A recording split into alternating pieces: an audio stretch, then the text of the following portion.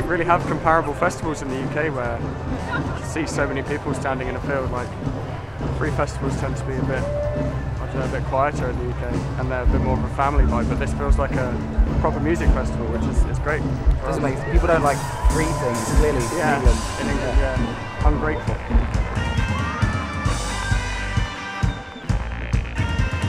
It's a shame. We were looking forward to playing on the island in the middle of the river. I think we should congratulate the organisers because they've come to this new site like a week to spare, and it's amazing.